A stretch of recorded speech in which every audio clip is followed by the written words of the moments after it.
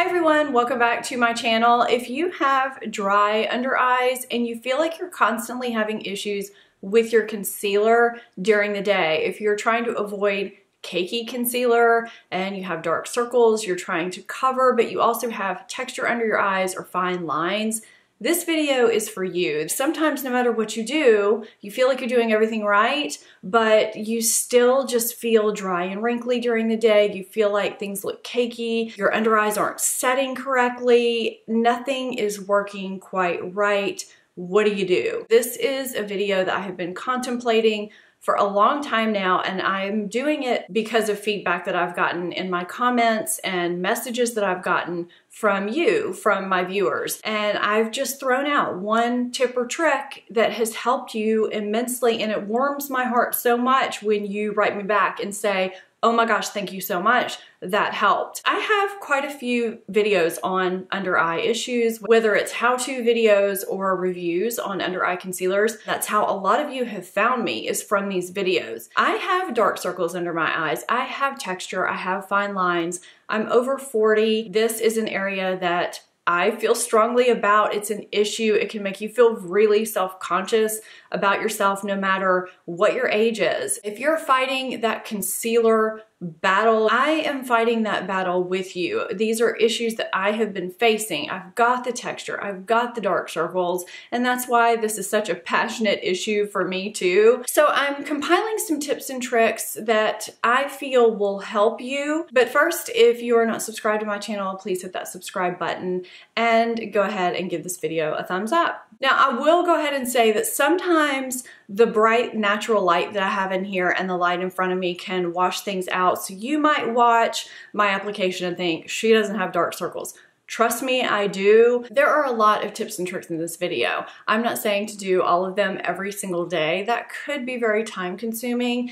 But if you take one or two and implement them on a daily basis, it could really help you retain a little bit more moisture, avoid some cakiness, whatever your particular goal is, it may help you. You may have a day every now and then where you think, I know I'm gonna be extra dry today by the end of the day, and I'm gonna throw the whole gamut at my under eye area, and that's okay too. I wanted to just give you all the tips and tricks so that you would have some tools at your disposal to use. The first thing you want to think about when you're thinking about your under eye area and the skin underneath your eyes is skincare. Before we talk about eye creams, I'm actually going to talk about facial oil. At night, a lot of us, once we start anti-aging skincare, we start using facial oils. If you have oily combination skin like I do, I only use a facial oil at night. If you have dry skin, you may use one in the morning too.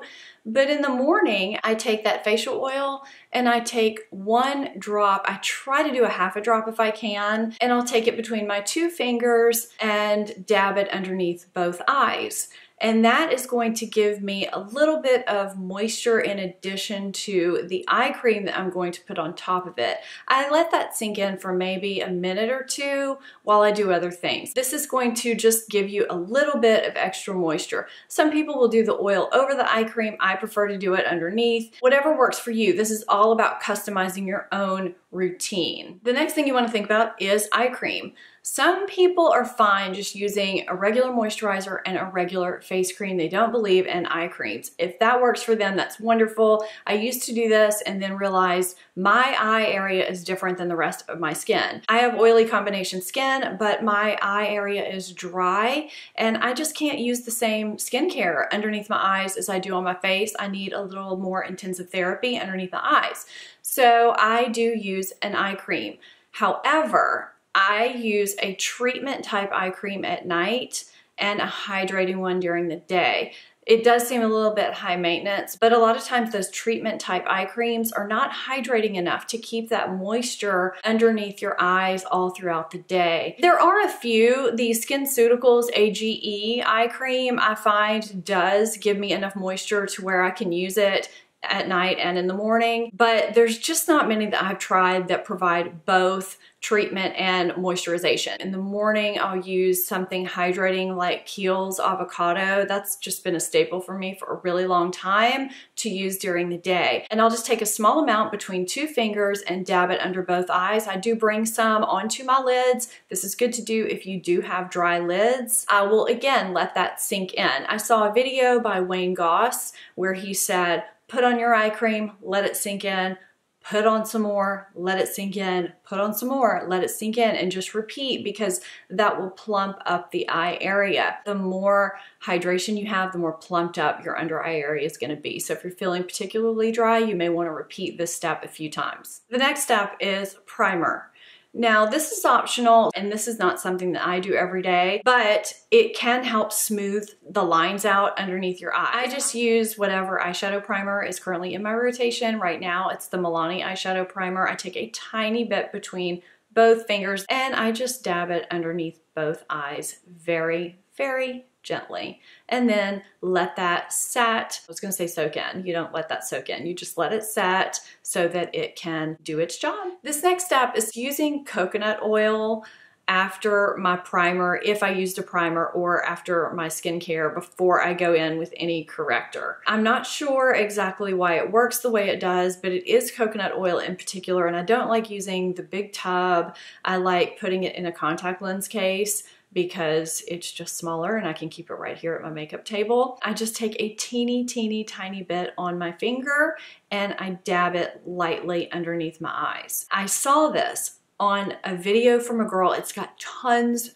of views, like 500,000 views, and she's hilarious. I'm gonna link that video below. Her video just really made me laugh, and I thought, I'm gonna try that, and it really does help, and I feel like it helps retain the moisture during the day. So I just dab that on, and I let it set while I put my foundation on. When you are putting your foundation on, do not bring it underneath your eyes. A lot of people do this, but when you bring your foundation underneath your eyes, it puts an extra layer there, which also accentuates any texture that you have underneath your eyes. So you think that you are covering more, but it's not really the formulation that you want to cover with. You want to use things that are specifically made to cover the under eye area. So when you apply your foundation, bring it all over your face except for your eye area, because when you put on your corrector, your concealer, it's going to blend into that anyway, and it won't make any difference. No one will be able to tell you don't have foundation underneath your eyes. I have been talking about corrector on my channel probably since it first started. I firmly believe in using a corrector underneath your concealer if you have discoloration under your eyes, and if you have dark circles, you do have some sort of discoloration. Using a corrector and not just a concealer helps you use less concealer, which can create more texture. You can just dab on a small amount directly where the discoloration is, and you just overall need less product. I've used a lot of different correctors in my lifetime, and I have a few favorites, but none of them have actually treated the under eye area while they corrected until I tried the Colorescience Total Eye 3-in-1 Renewal Therapy. They approached me about partnering with me for this video, and I'm so glad that they did, because I have used this product every single day since I got it. I think it was 3 weeks ago. It may even be a month now. It launches on Colorescience.com on February 1st, but the basis of this product is that it has SPF 35 in it.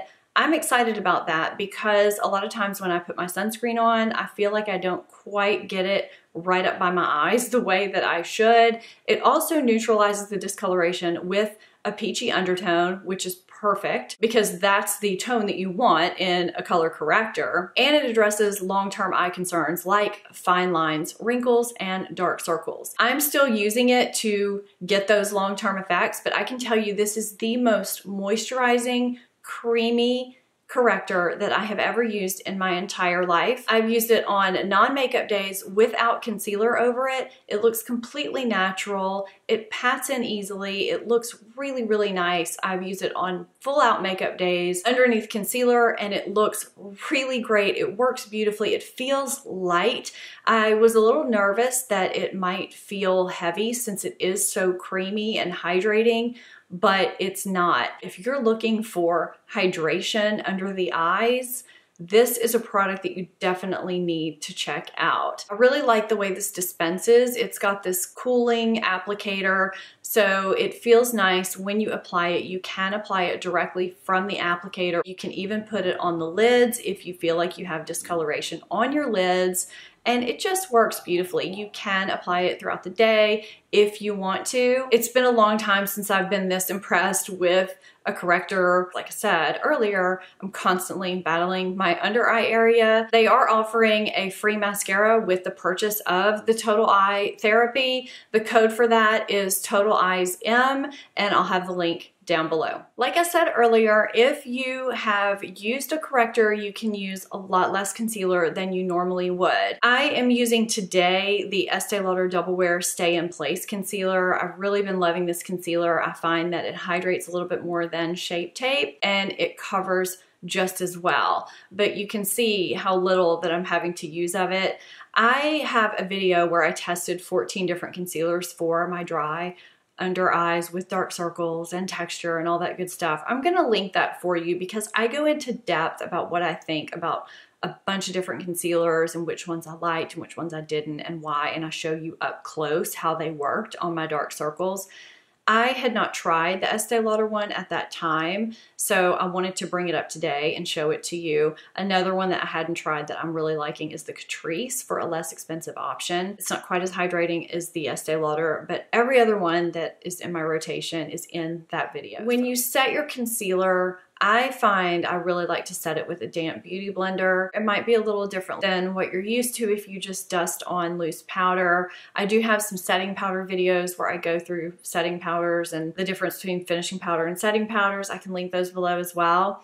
But I feel like a lot of people dust loose powder under their eyes with a brush and use very, very little loose powder. There are some really finely milled loose powders where that is the only way to do it. But I always try the damp beauty blender method first, and the way I do it is I just dip the beauty blender in, I tap off a little bit of excess, and then I pounce the beauty blender underneath my eyes and dust it away immediately. I don't bake underneath my eyes because that emphasizes texture, but I feel like anytime a viewer tells me that they get creasing underneath their eyes even when they set, it's usually because they are dusting powder underneath their eyes with a brush. It doesn't allow the powder to really set the concealer underneath their eyes because they're not really packing it in there. And I feel like when you set it that way, you don't get the texture and you don't get the creasing like you normally would if you just dusted it on. Some of you may be really lucky and not have to set underneath your eyes at all. You may be able to go throughout the day and never crease. If you are one of those people, consider yourself lucky because you don't have to deal with powder underneath your eyes. I feel like once you add powder, you do add a little bit of texture, but there are some people like myself that the second we put our concealer on and look in any direction, we crease. I do have to use some kind of powder, and I just try to make the best of a bad situation. I guess that's the best way to put that. I'm not going to be completely wrinkle-free using all these methods because that's just not my anatomy. I am over 40 and I'm going to have crinkles under my eyes, and some days I feel like I am more wrinkly than others. I don't know if any of you are like that, but hopefully I can make things the best that they can be. And I definitely feel like implementing some of these tips and tricks, and sometimes all of these tips and tricks, helps keep the hydration and keep things as smooth as they can possibly be, while eliminating the cakiness and eliminating that feeling of dryness and tightness as the day goes on.